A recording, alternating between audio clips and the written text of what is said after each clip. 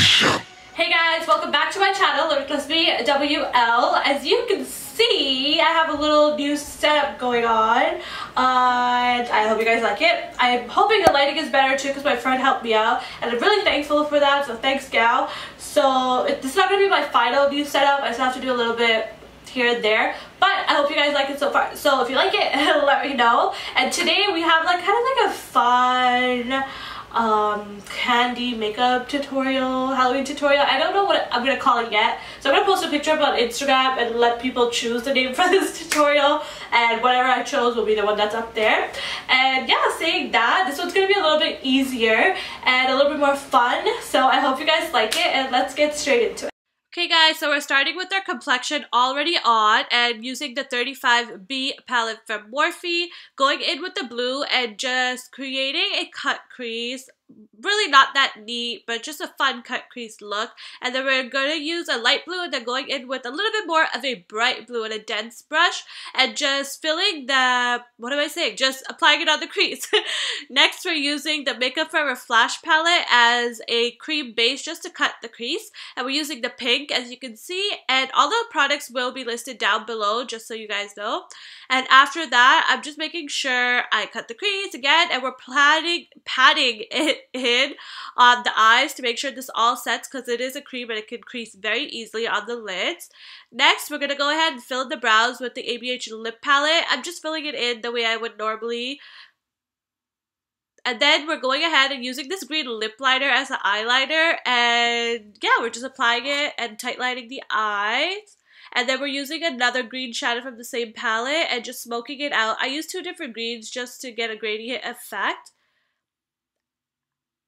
After that, we're moving on to the actual face. So I'm using purple to contour, and I'm really going in harshly with this just so when we put the candy on, it'll still show through. And I'm just dabbing it on the forehead and basically doing a 3. So forehead, jawline, nose, and of course my cheekbones. And using the same purple and just blending it into the eyes just to add a little bit of dimension.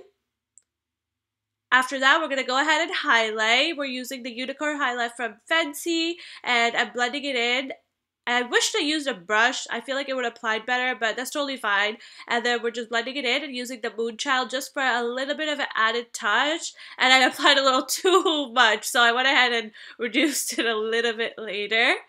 After that, we're going in with candies. So I have 3 different candies. Basically, I'm using candies that are wrapped, sprinkled, these jujube thingies, and also Smarties, which I'll put on later.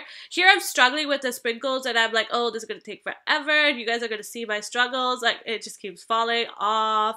I use lash glue for the brows, and I use spirit glue for the face. So it took me a long time, but eventually I got it.